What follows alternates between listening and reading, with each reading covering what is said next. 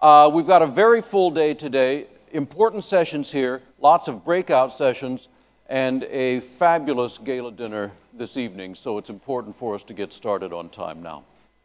Our first session is on a centrally important topic, and I'd like to invite the panelists to come on up and have a seat right now. I'll introduce them when they get up here.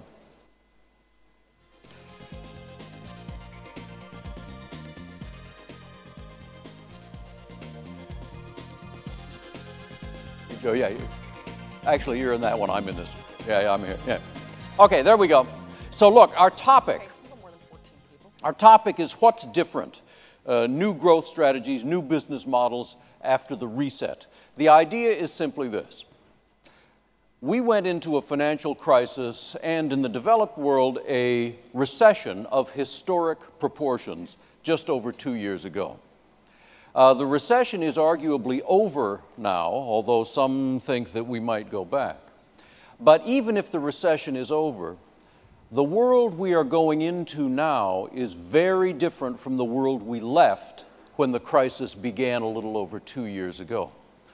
Economies have been transformed. The Western economies, in particular, seem weakened and likely to stay that way for a long time. Some of the developing economies look stronger than ever. Industries have been transformed. Financial services, automotive, media, these industries have been turned upside down in the past 2 years. Companies, great and famous companies, have gone bankrupt. Some of them disappeared entirely. Other companies have risen up and have become newly powerful. It's a completely different world, and so our topic is how do you strategize and operate in that new world? We have a tremendous panel to talk about it. Sitting closest to me, Josef Ackermann, who is chairman of Deutsche Bank. Dominic Barton, next to him, who is global managing director of McKinsey and Company. David Brennan is CEO of AstraZeneca, and Ellen Kullman is CEO of DuPont. So I want your perspective all on this same topic. Dominic, I'll start with you because you see all industries, as it were, at McKinsey. What's the most important difference now from the business environment we had 2 years ago? I think I would point out two things in particular. One is that I think that there are some longer-term trends that have been accelerated. We talked a bit about that yesterday, but this rise of the emerging markets has been accelerated with the stimulus program. So we now have 900 million new middle-class consumers coming into the market over the next 10 years. I think that was very much accelerated. In China, there was huge stimulus programs, in Indonesia, all over the world, Brazil, Africa. And so we're seeing that continue. The infrastructure programs, $10 trillion, those have been advanced. So I think that has been a big shift. And so a lot of organizations are clearly looking for growth. Right. And that's where you need to go. I think the second thing I would just point to is volatility. It's our sense that obviously volatility was very high during the crisis.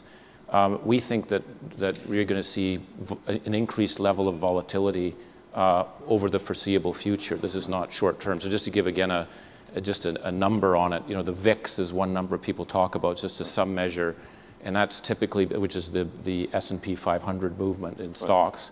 That was roughly 20 before the crisis. It went up to 80 during the crisis, and it's around, I think, 35 or 40 now. And I just use it as an indicator, but it's exchange rates, commodity prices. Right. And I think that is a very challenging environment to operate in. Right. Well, why do you think volatility has become a long-term issue? I think because there are so many changes going on right now in the world. We've got, again, this, I call it the re-rise of Asia, if you will. Right. You know, and that is an accelerating shift.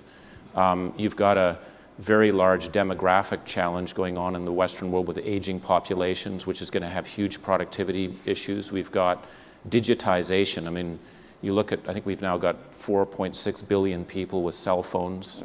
Interestingly, in Africa, I think there were 2 million in 1998. There's 400 million now.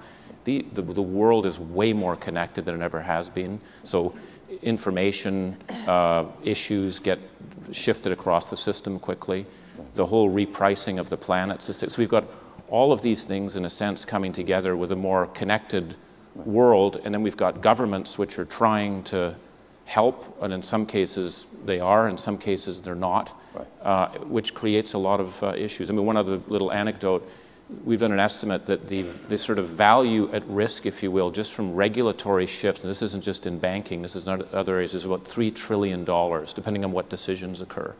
And so that's a lot of uncertainty with a bunch of forces together. Yeah, it is a bunch of forces. Joe, in your industry, financial services, this was truly revolutionary. This world was turned upside down. What's the most important change now from what it was 2 years ago?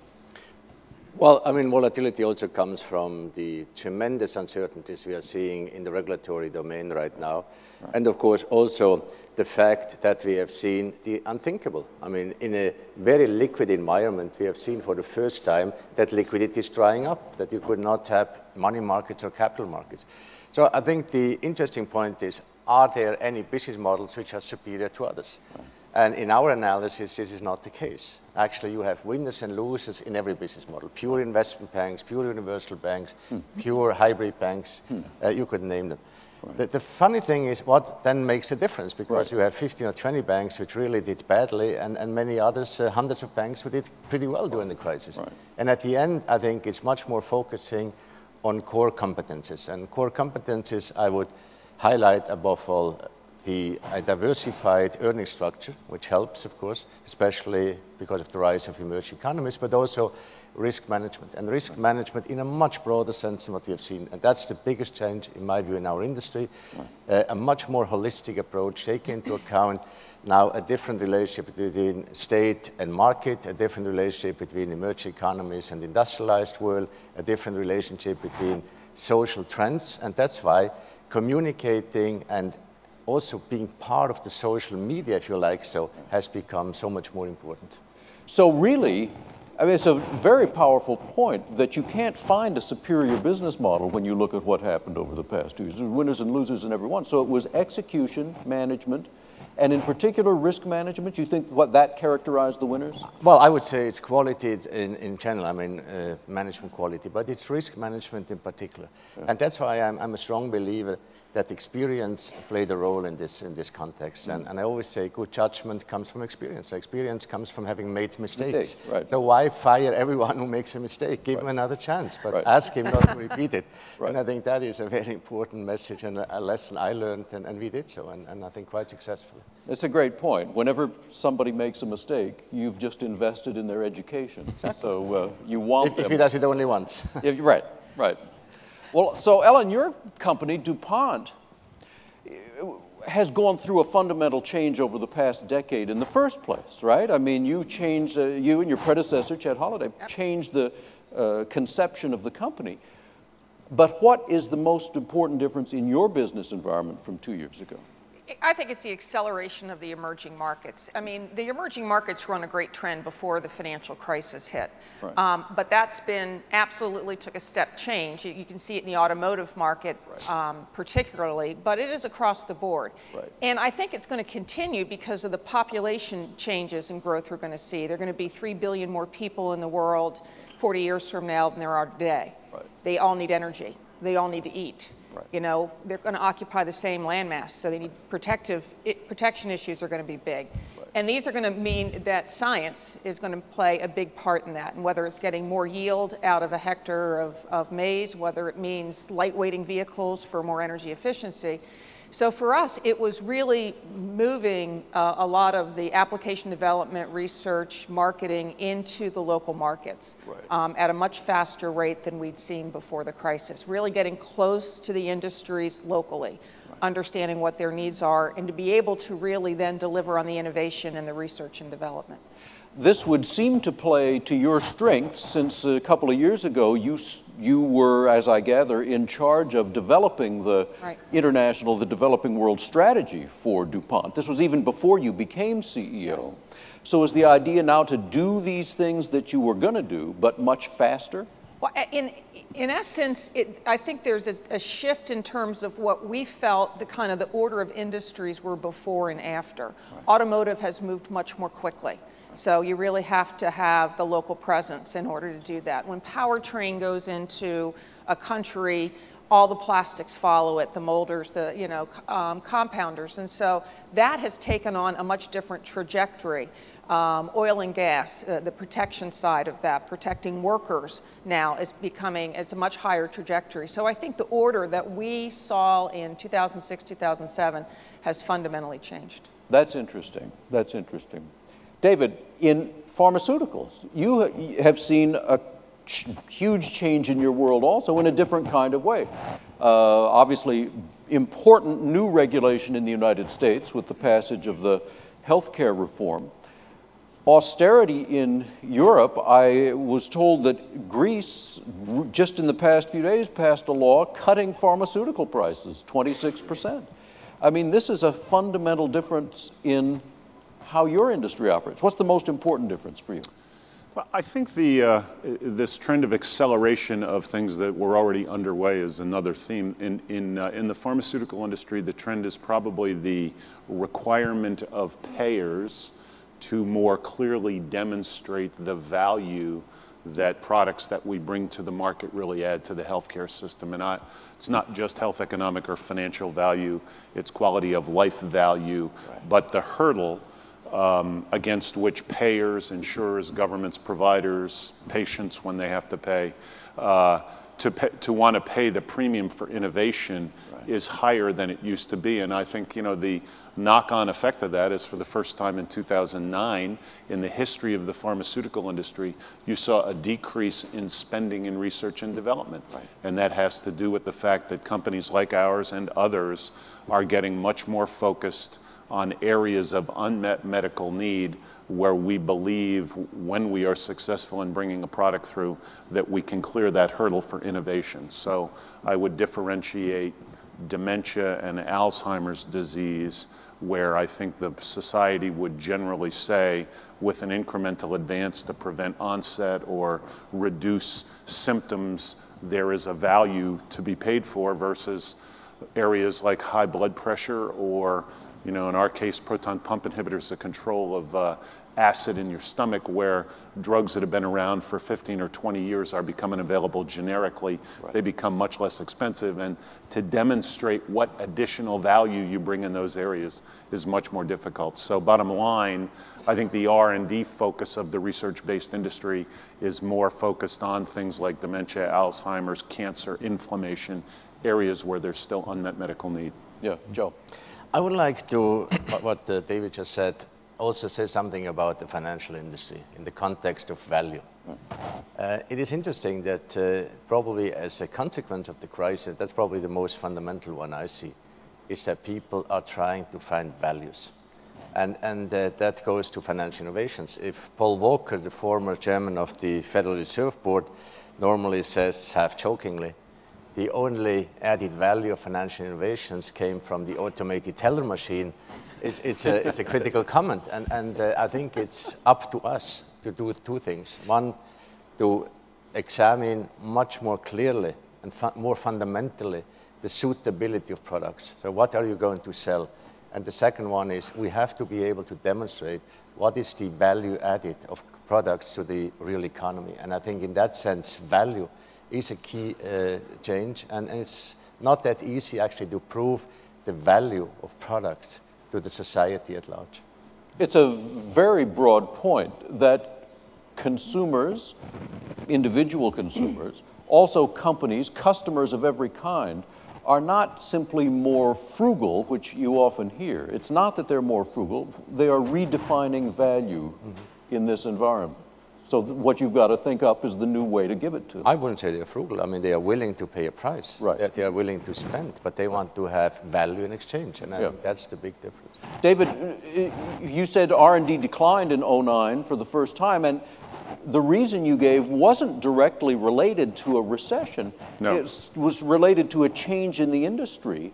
Is this a bad thing for the world in general? I mean, if the pharmaceutical industry is spending less on R&D? It is, if we can't deliver with what we are spending on. So, I mean, when I meet with my investors, one of the main questions is our view compared to their view of return on investment for research and development projects, which for us you know, to bring a product through the discovery and development cycle in our industry is $1.5 to $2 billion, 10 years, and that allows you to start.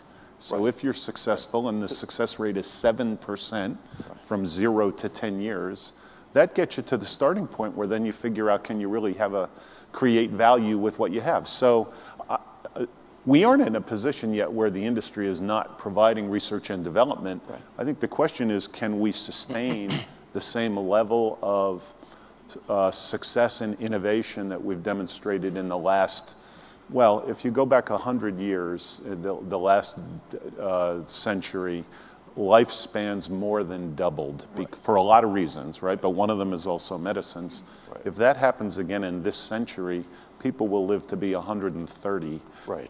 Right. You know, I mean, medicines contribute to that. You know, so is it good? I mean, I think what it does is it's getting us more focused. That's, you know, and we're getting out of things that we don't think would be productive. And people living to 130 changes investing profiles a lot, Joe. So you have to think about that too.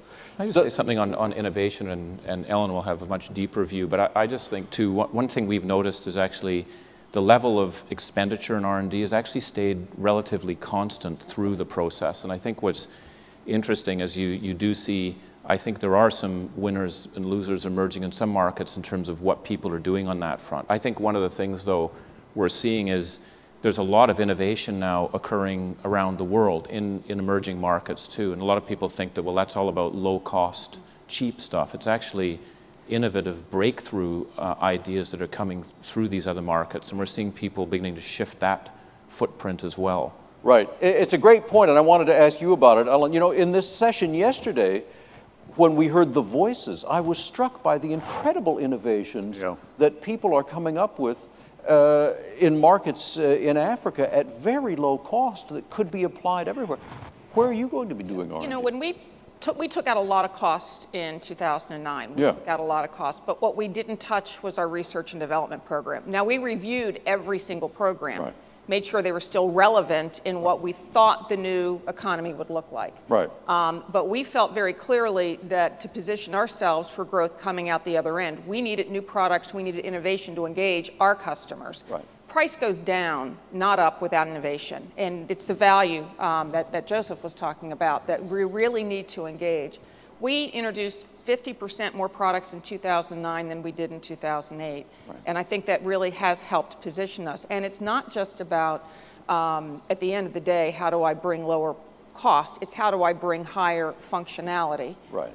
And what is that function worth? Right. And that's at all levels of the pyramid, even at the low end, and the mid and the high end, because at the end of the day, the changes that my customers are looking for is how they position themselves in their marketplace, and can our science enable that? Right. And it's occurring, as Dominic said, all over the world. It's just not in Wilmington, Delaware. It's in Shanghai. It's in Del Mar, South Africa. It's in Marin. This would seem to be a very important point. I mean, one of the most famous case studies in business is how your company, DuPont, in the Great Depression, kept R&D constant, and as a result produced some of the all-time great products, nylon and neoprene and so forth, that made billions of dollars later. The question now is, where will you be doing that R&D? More and more I hear companies doing it in China, in India, other places. So we still do basic research, and it's a private company. That's still unusual, but we do that in one place in our experimental station in Wilmington, Delaware. We do applied research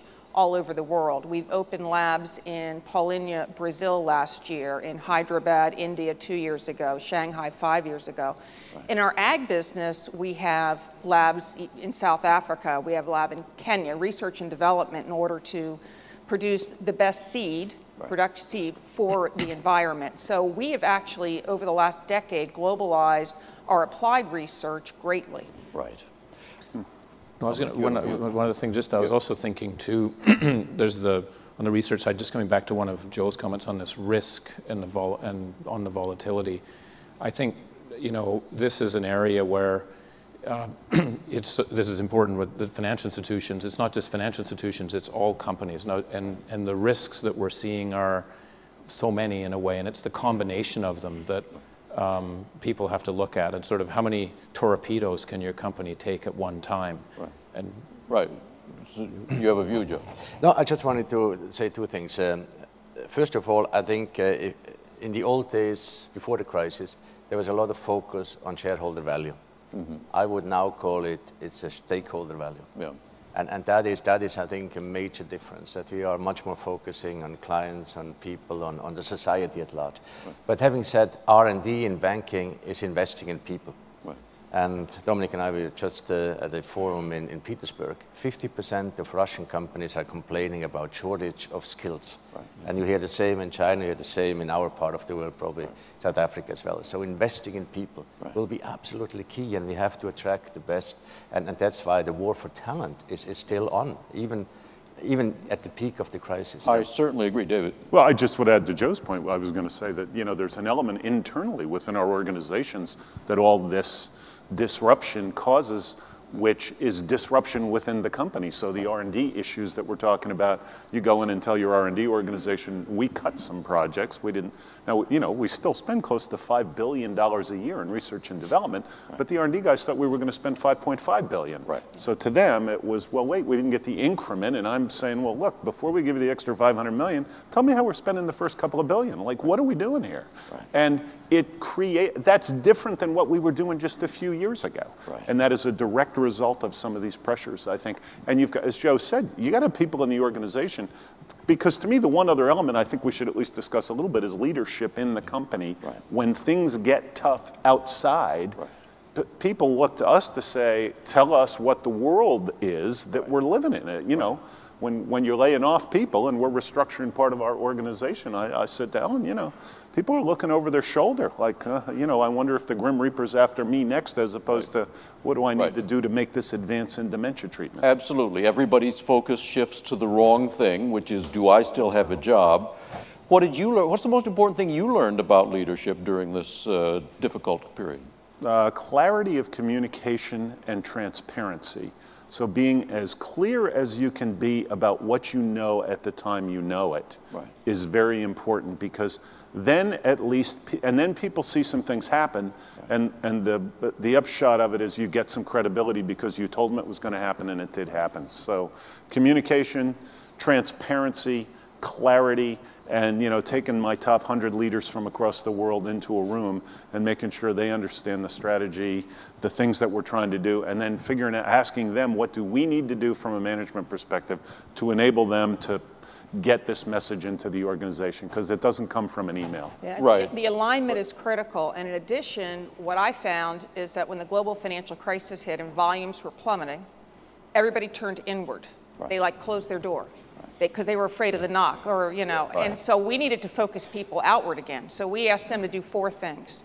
We asked them to cut the capital expenditures consistent with the volume outlook. Right. We asked them to cut fixed costs consistent with the level of business. Right. We asked them to make sure they focused on the customer. Right. And even if they didn't travel as much, they had them on the phone or video conference to make sure they understood what that customer needed. Right. And most important, because of the volatility in the financial markets, generate cash. Right. And so we asked our company, you know, every person in our company to focus on those 4 things, and it was freeing, because they really felt like if they could play a part in one of those 4 things, that they were going to be valuable to the enterprise, and that meant that they would, you know, contribute and continue through. So it's an interesting point from both of you, because what you're saying is it's really important to do things that at that moment you may feel least able to do. In other words, focus more on the customer when the customer's spending less. Communicate more when you feel less certain of what you have to say. Yeah. This is a real challenge. Absolutely. And doesn't come naturally to people. Joe, does this resonate with your experience? Very much, and I fully agree with what Ellen and David just said, but I would like to add another point. I think the more we open up to broader markets, including emerging economies, the more we have to rely on local talents. I mean, we have a few hundred people in South Africa. 99% are South Africans. And this is our culture everywhere. And I'm very happy to have Ellen here. I think we need more gender diversity. We cannot have 50% of the society not represented in the most senior management positions. And therefore, to rely on those who know markets better is a key difference and a differentiating factor. And I think those who have recognized that they're doing much better in the emerging economies and those who send expats to China, to India, who need 2 years to get adjusted, and then 5 years later or 3 years later they want to go back, or their spouses want to go, their families want to go back. That's not going to work. You have to have access to the leaderships in these different countries. Good. Dominic, you know, Joe mentioned, and all have mentioned, the importance of the human capital. And of course, every business represented up here is entirely dependent on superior human capital. But McKinsey's most famous for being dependent upon the very best human capital. How has your life changed in that respect over the past couple of years? Well, I couldn't agree more, just on the talent and just back on the notion. I think with the world being so complex, to think that one CEO or leader can manage all of that is just, that's over. You need teams, you need people to be able to do it.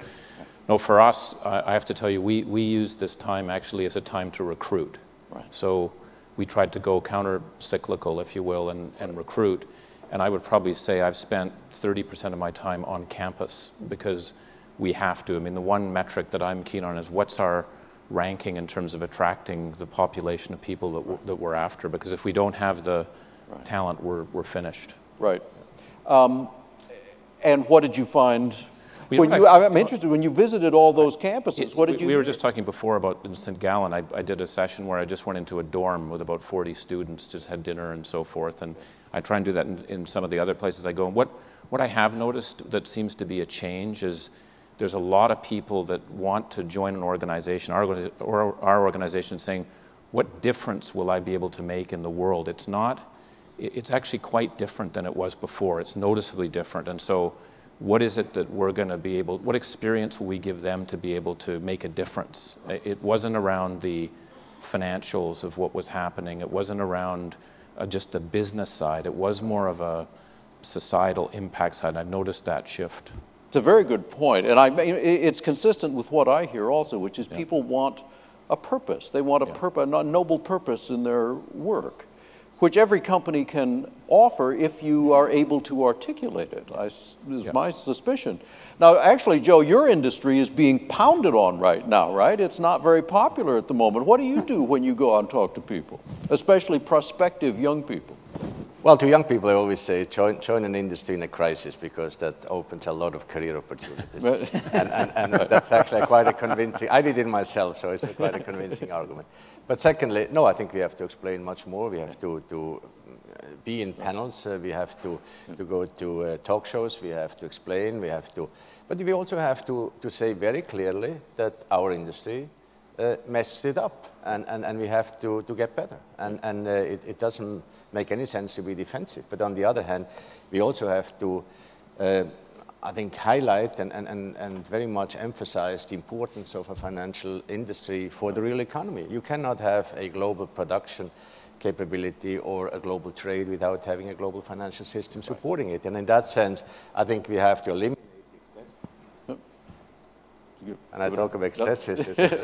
Eliminate the excesses in our industry, and on the other hand, we have to be simpler, more transparent, and clearly to explain how we can add value to the society at large. And in that sense, I think it's a challenging debate which we are having, much more interactive, and young people want to have this sort of responses, including, are you a good corporate citizen? Are you doing the right things in terms of ecology? So I like to have young people being challenging us and being more critical of some of the excesses we have seen in the industry. Yeah.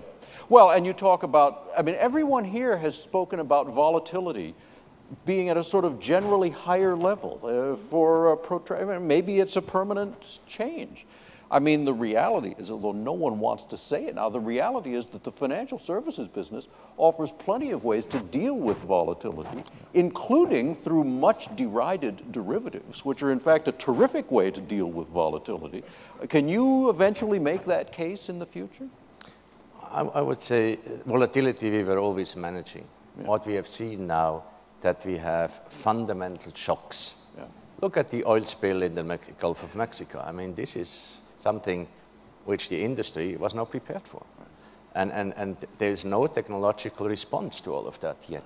And the other thing is, of course, what we have seen in the financial market, a completely drying up of liquidity in a situation where we had excess liquidity in the market, because people were keeping their money under the pillow.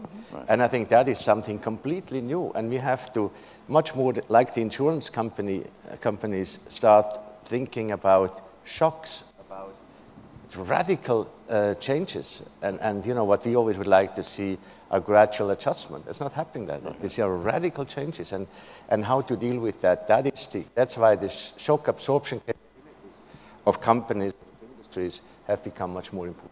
Yeah. I want to ask about different business models, because I do get the sense that they are changing. In fact, Dominic, I have to say a number of people in your business, consultants who see a lot of industries, have told me that this is a fundamental change over the last few years, that a good business model used to last for decades, right?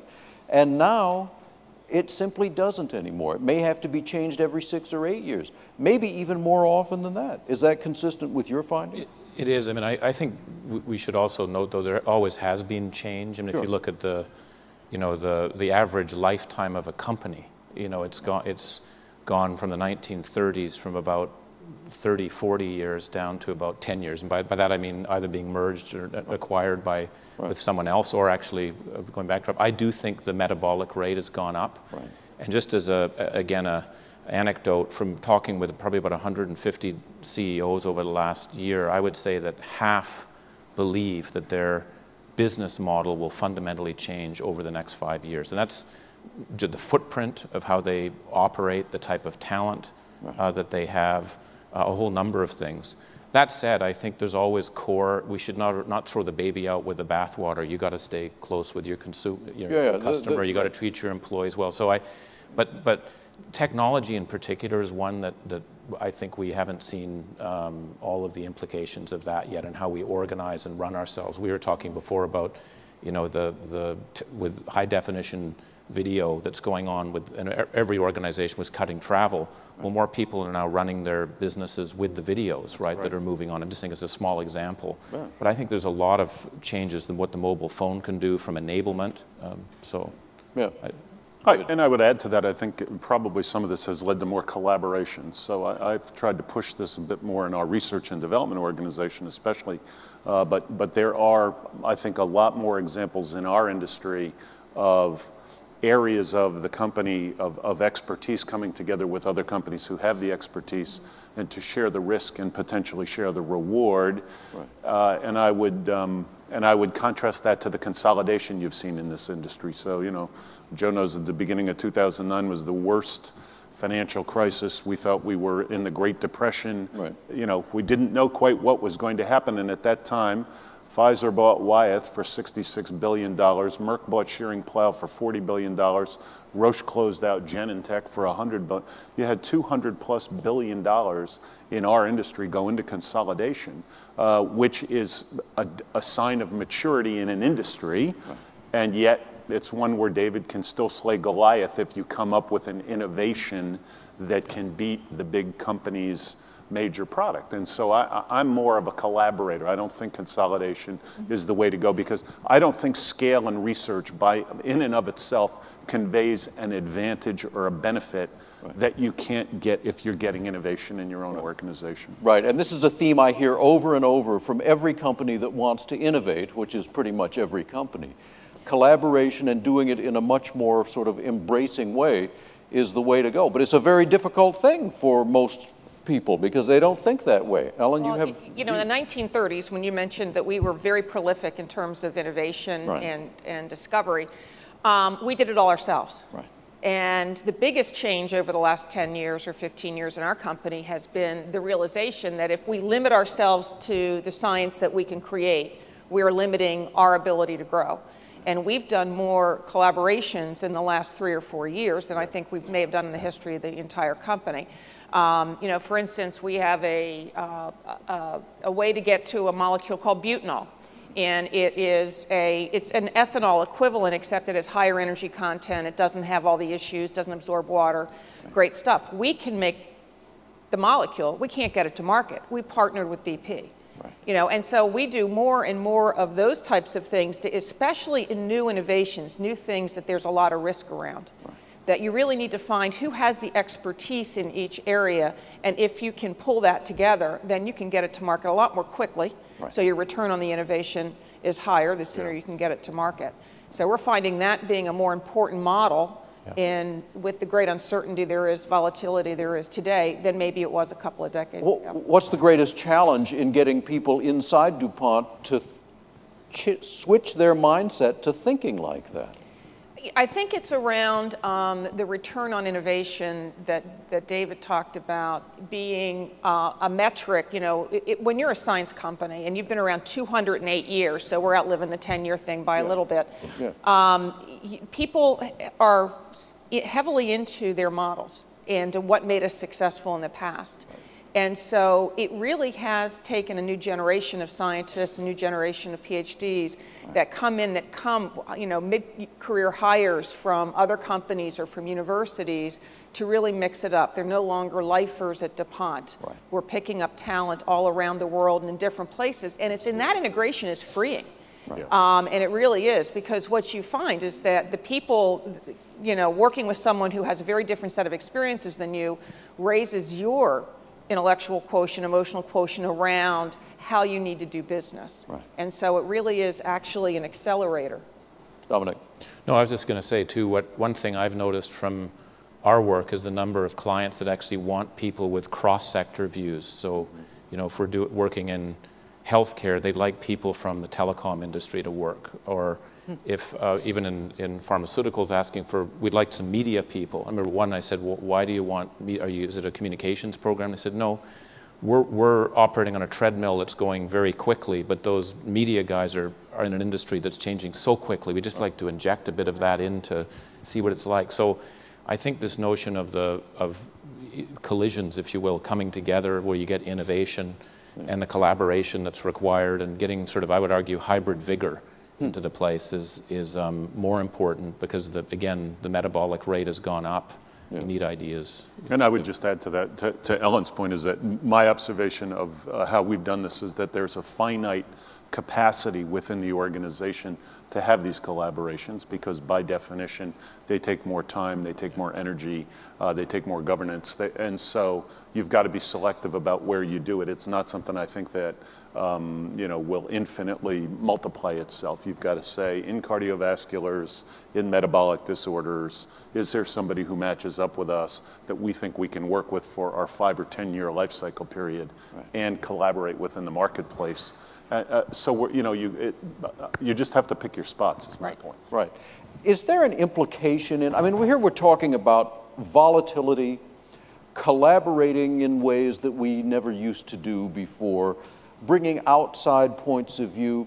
Is there an implication for people's careers that is going to look very different from what it used to? I mean, every company represented here is a great, big, successful, global, long-established company. You have all worked in those companies for almost your entire careers. You were at GE, Ellen, first, but you've still been at DuPont for 20 years or more. Is that the career path that your best young people today are going to have? Joe? Yeah, not necessarily. I think to have worked in other industries might be quite productive. So I wouldn't say someone has to stay 50 years in the same company. But what I think is more important is that you have spent a lot of time in your career in foreign markets. And I mean, just making Dominic's point, I mean, Deutsche Bank, we were 15 years ago, and that's also a little bit shows that certain megatrends have started much earlier. We had 80% of our business in Germany. Now it's 20%. Wow. We had 10% investment banking, and now it's 80%. So in that sense, there are tremendous fundamental shifts in companies in the last 15 years. What is new, in my view, or might be new, the first is the question of size. Is there an optimum size? Because some of very large companies have failed in the crisis. And is there an optimum? Should we rethink the notion of size? Secondly, what is going to happen in terms of the value chain, which Ellen and David talked about it? Are we breaking that up? Do we have to allocate certain resources to other value chains in order to be more productive? And thirdly, and we have not talked about that, we talked about emerging markets as a potential, but these are also competitors. Right. If you look at what is happening now in terms of market cap, the largest banks right now in terms of market cap are Chinese banks. Right. And China has $2.6 trillion of currency reserves to invest if they want to.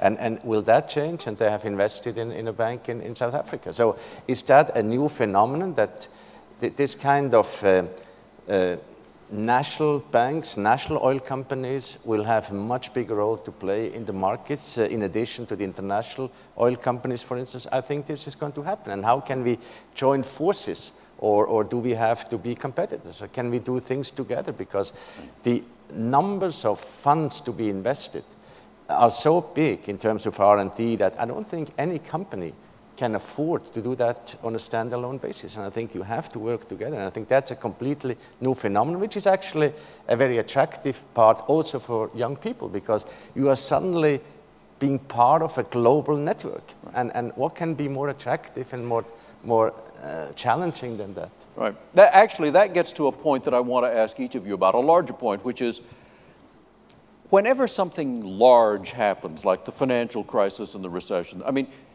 as awful as it was a big phenomenon, and a big phenomenon also always holds opportunities.